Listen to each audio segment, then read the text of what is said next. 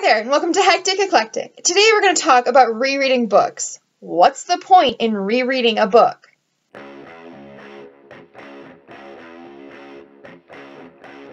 Who out there rereads books? Really, I'm curious because I hear about this all the time. Look at all of these brand new books I can read. Nah, I'll just go reread book X again for the 12th time. Whoa, look at how worn out this book is. Someone must have read it 100 times. It must be a really good book. Honestly though, that makes me cringe so bad. I don't care how many times you read the book. What are you doing to cause it to be so worn out? Being a semi-active member of the blogosphere, I actually run into readers making these comments more often than I can count, and most often in those cases, it's made in distress. The readers often lamenting about how they have all these brand new books they've never read, but they have nothing to read, and therefore they end up reverting to a favorite that they've already read like a dozen times. On the other hand, there are those readers who buy used books based solely on the wear and tear of the book, because that's supposedly some indicator of whether or not it's a good book. Apparently, the more wear and tear a book has, the more often the previous owner read it and reread it. Though, honestly, that could just mean that the previous owner had abhorrent book carrying qualities. In fact, rereading is apparently such a common practice that the book site Goodreads actually just recently altered their system to allow readers to log multiple reads of a book. It's so important to some readers that they can actually go in and select specific dates for each individual time they read a book. Not that I would know. I just happen to know this because of a fluke in my Goodreads app. I don't reread books, guys. If you haven't figured it out by the dozen hints I've dropped in this video, I do not reread books. I've never done it. I honestly can't imagine doing it because what's the point?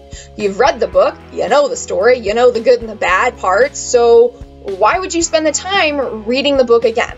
I suppose one argument for rereading a book is that it's like rewatching a movie. You notice something different each time you read or watch it, or perhaps you just enjoy it so much that you want to enjoy it again and again. However, a movie only takes a few hours. For someone like myself, the slowest reader on the planet, though I'm still trying to trademark that one.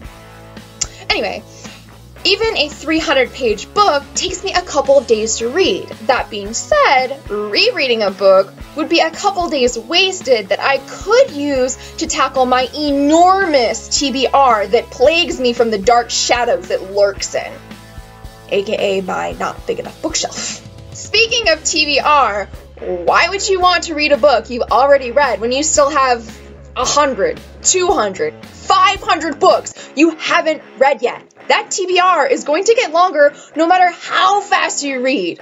But you can at least attempt to tackle it by not rereading. Why would you subject yourself to the torture of your TBR never decreasing by allowing yourself to reread a book you've already read? Why are you feeding the monster that is slowly eating every corner of your room? What's the catch? Seriously, what's the incentive? Because I'm obviously missing what is so amazing about rereading books. To me, it seems like a waste of time, energy, and imagination, but I don't know, maybe I'm just lacking the patience or passion for the books I'm reading. So what do you think? Do you reread books? Let me know in the comments below, and if you like this video, make sure to like and subscribe, and I will see you guys next week with another video on Hectic Eclectic. Bye! I actually run into readers making these comments more often than I can count. English! That being said, rereading a book would be rereading a Goodreads actually altered their system recently to allow honestly, this makes me cringe so bad though. I mean,